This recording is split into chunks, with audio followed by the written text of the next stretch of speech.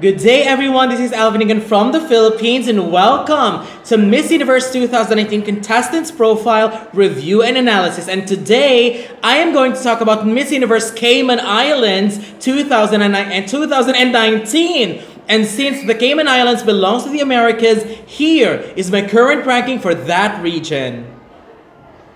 And that ranking will be updated at the end of this video, it depends if Cayman Islands makes it in my personal top 10. So let's begin. Cayman Islands started competing in 1980 and unfortunately they have not made any placements yet in the pageant. And this year, they just crowned Kadejah Bodden, whatever. She's 22 years old and she stands 6'1". Wow, that's very, very tall. This is impressive. She holds a bachelor's degree in biochemistry and a master's degree in regenerative medicine. I mean, wow, that is just amazing.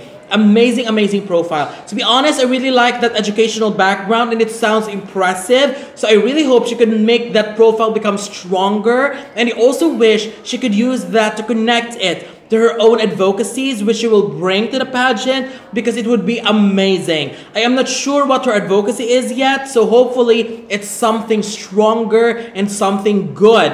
I have browsed through her profile and hopefully she'll stay away with the blonde hair and stick with her styling and as a brunette because she looked better that way. During the crowning moment, I think her styling was really good. I really love her towering heights, love the gown choice, and love the hairstyle. Honestly, I think she is by far the strongest representative from this country as far as I remember, overall quality-wise and profile-wise.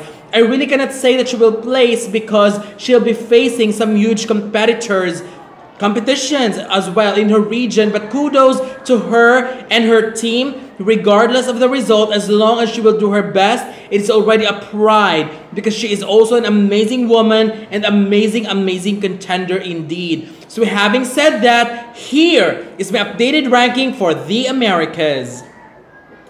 And unfortunately, Cayman Islands didn't make it in my personal top 10. But I have to say, when I make my next leaderboard from Miss Universe, which will be released between the 23rd to 25th of this month, there will be some changes in this ranking based on everything that I will be seeing for the last few days and weeks. And overall, everything that I will be seeing is the basis of my next leaderboard. Well, anyway, my number 10 is Aruba, number 9 is Haiti, 8 is Paraguay, 7 is USA, 6 Mexico, 5 is Panama, 4 Venezuela, 3 Colombia, 2 Puerto Rico, and my number 1 still for the Americas is Brazil. So if you wanted to check my reviews of these contestants and my reviews of the other contestants from other regions, you can just go ahead and check on my channel, or I have also created a personalized playlist where you can see all of them. So what do you think? Don't forget to leave your comments below. Don't forget to give a thumbs up and share the video as well. And most importantly, don't forget to subscribe because you'll be seeing more